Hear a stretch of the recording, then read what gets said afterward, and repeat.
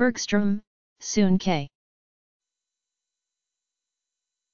Bergstrom, Sune K, 1916 to 2004, Swedish physician and scientist who was awarded the Nobel Prize for Physiology or Medicine in 1982 for isolating and elucidating the chemical structure of prostaglandins.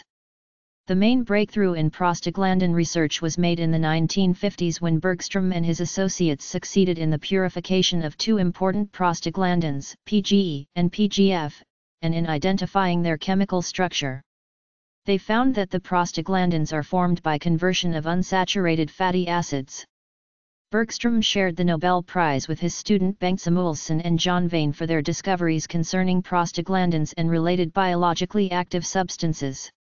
Prostaglandins are formed when the function of the tissue is perturbed by trauma, disease, or stress, thereby maintaining or reconstituting the normal function.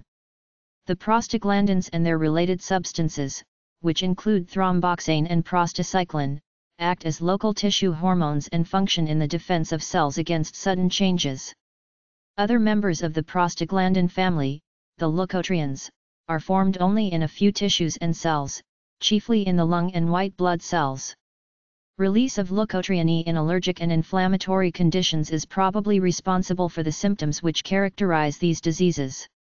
Prostaglandins and compounds that inhibit the formation of prostaglandins are widely used in clinical medicine. Sune Bergstrãm had a long and illustrious career. He headed the Karolinska Institutet in Stockholm and was chairman of the board of directors at the Nobel Foundation.